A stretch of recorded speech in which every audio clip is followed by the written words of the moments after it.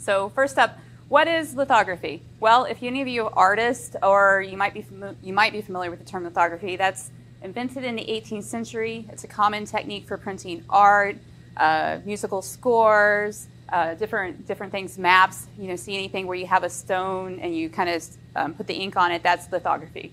So it's derived from Greek. Lithos means stones, and graphy means to write or draw.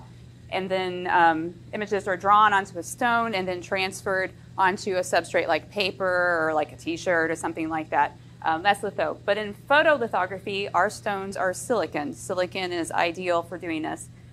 So what's this have to do with making computer chips? Why? So on our side, we use light to draw the image. So light is our kind of what we use, our pencil. And so that's the photo in photolithography, so to write with light. So the images we draw, we make are used to make the basic building blocks of your integrated circuits, your transistors. All of those pieces are made with written light.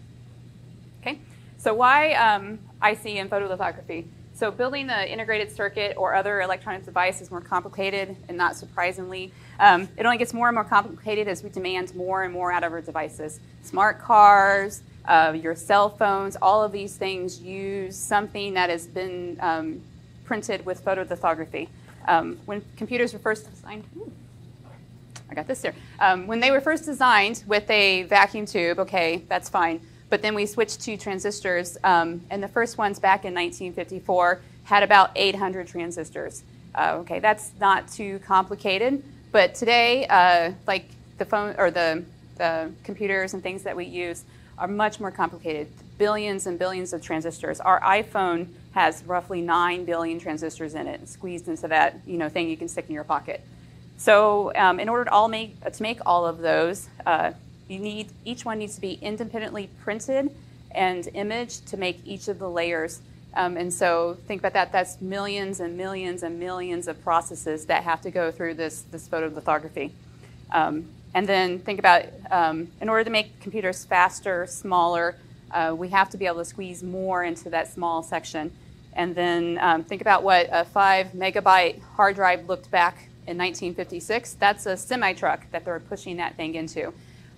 That's pretty big. But today, we have the little memory card here, 1 terabyte. That's 1 million times more data squeezed into something that we can just hold in our hand. So how do we get there? Well, there's a lot of it there. Fortunately, we can use light to control the size of what we do. So we have some tools that are able to do that.